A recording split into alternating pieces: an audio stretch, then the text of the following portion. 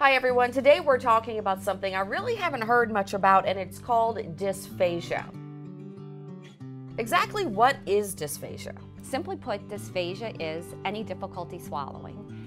And swallowing is not something that we normally think about. I think we take it for granted until you can't swallow. Is this something that happens slowly over time?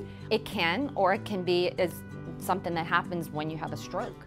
So it can be you're eating one day and the next day you can't. So a speech pathologist can actually help people to regain some swallowing function. How does the work that you do here affect the patient's quality of life?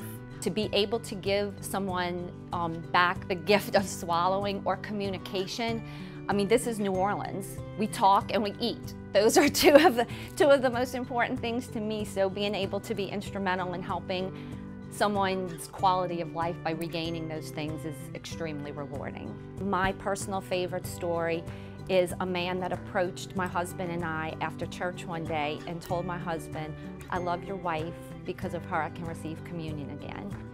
So someone's been diagnosed with dysphagia. What happens when they come here? If you are having these kind of problems, you would definitely want to discuss it with your physician.